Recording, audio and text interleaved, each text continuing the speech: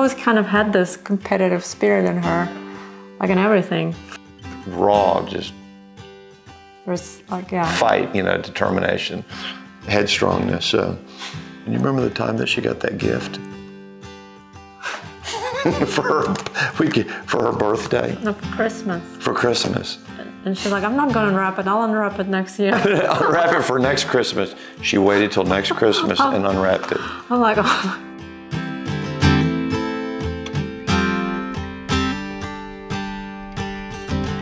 Hi, my name is Anastasia Sanders, but I go by Annie. I'm from Fort Worth, Texas. Close friends and family would say I'm pretty goofy and that I talk a lot. You talk a lot. Once you get to know me, I feel like I talk a lot. I started competing when I was around 7. The coaches at Team Texas invited both of our daughters. They seemed to like it, and they both did really well, and so we just kind of let them walk into it at their will. When I first watched her climb, I just noticed how she never wanted to come off the wall. Her mom would have to coax her down, sometimes in tears, because she was not coming off the wall. She's going to stay up and finish the route.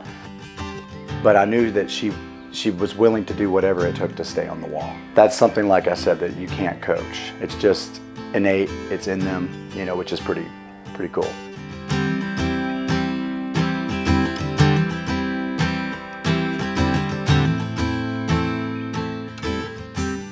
When I'm climbing, I don't really think about anything. Just like being there and being present.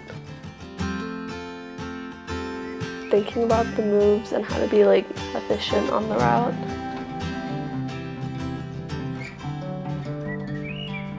My first international comp was 2021. That was Youth Worlds in Voronezh.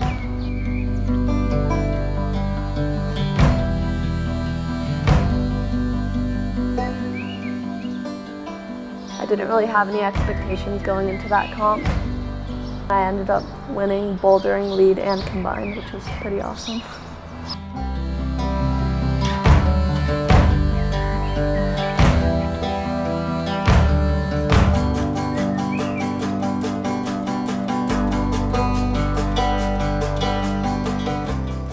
In 2022, I won Open Nationals for bouldering and lead. I thought maybe I just had like beginner's luck. And I didn't know if I was like ready to compete at that level because I didn't really feel like I was at my strongest.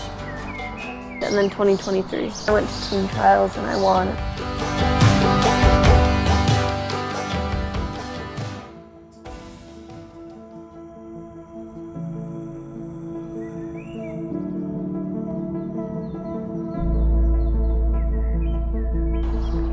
I've just been competing in youth for so long that I wanted to see how I would do in the open circuit.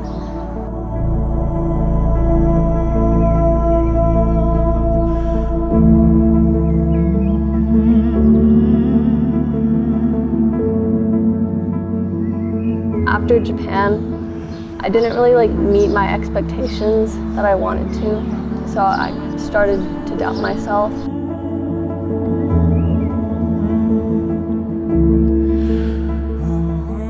They have to understand that not every day is going to be their best day, period.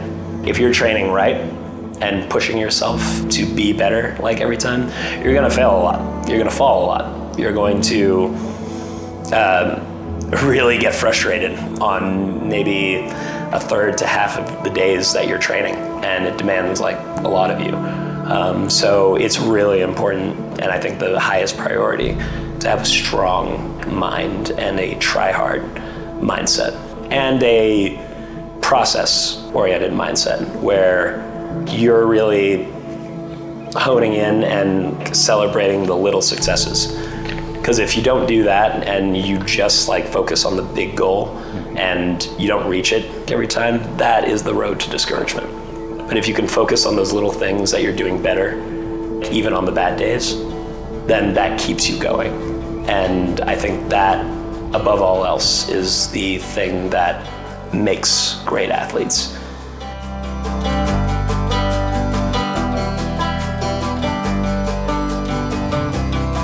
The hard thing is that when your kids don't perform at whatever level that you think that they can perform at, it's real easy to get discouraged and want to give up altogether.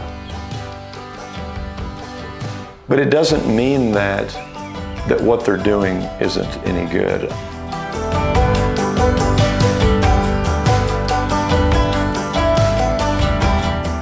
It's not the end of the world, you know? This comp doesn't define who you are, like what kind of climber you are. It's just another comp. I mean, my hope just the climbing is just going to be her lifelong sport. It means more to me than anything is that she maintains these friendships for life and that she represents her sport well and that she represents to be a good person. To be a good person.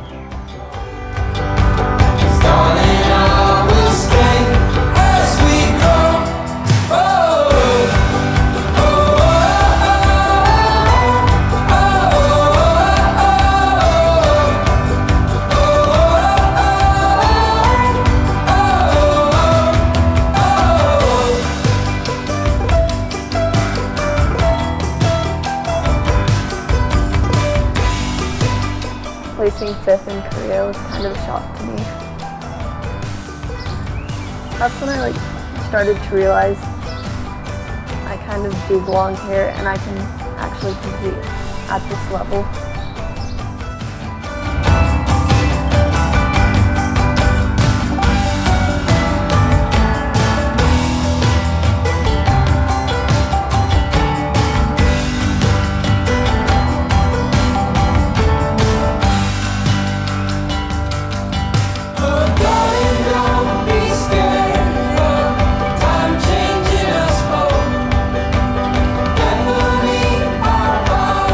Anybody's got room to gallop, it's her. She really allows us to see what is possible. And everybody wants to support that. They want to see what humans are capable of, you know? At the end of the day, it's still just climbing, maybe on a bigger stage or harder boulders, but still climbing.